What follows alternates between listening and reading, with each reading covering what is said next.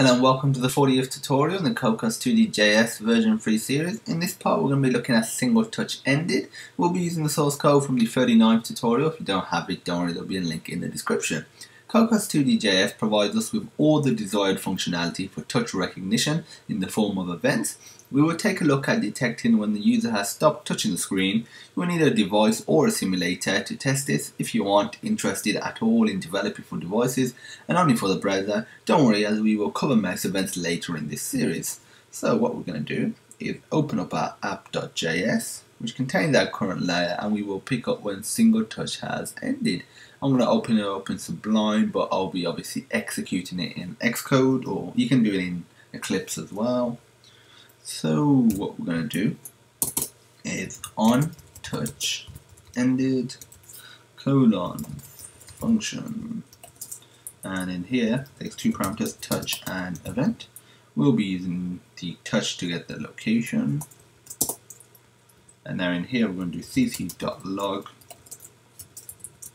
Now it's going to put touch to be inside the quotation marks, touch ended colon space plus touch dot get location x.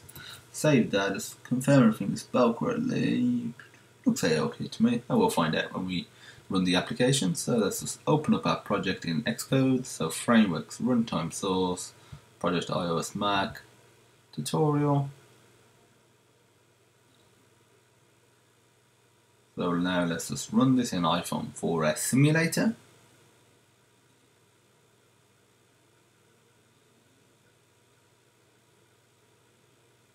Okay, so if I click, it says touch began. If I move, it says moved. And when I'm going to let go, at least I hope, when I let go, it's going to say touch ended.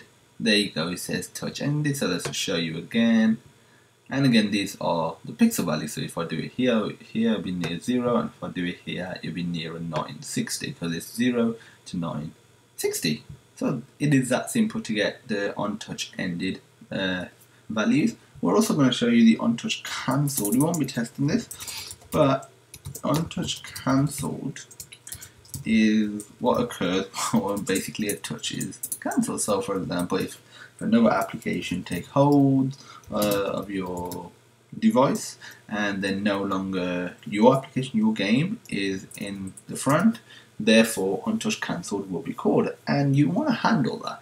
I'm just going to put a cc.log in here, but naturally you will want to handle this the same way as the on-touch end, most likely.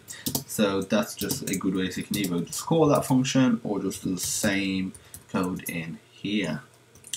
So we're going to save that again, but that's just a little bit of code so you know how to handle the on-touch cancelled.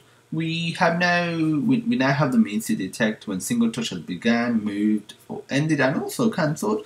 A little task for you to do is detect the Y corner and think about touch events on the different screen sizes we set up earlier in the series. Little clue: normalizing accordance is one way, but there are definitely other ways, so just check them out or just research them. In the next tutorial, we will cover detecting when a single touch has, not single touch has been cancelled. We've already done this here. We'll be setting up multi-touch events. If you have any questions, feel free to message us at support@sonarsystems.co.uk. The email will be in the description. You can comment on this video or just directly message us via YouTube, or the required links for source code will also be in the description. And as usual, thank you for watching, and I hope you have a great day.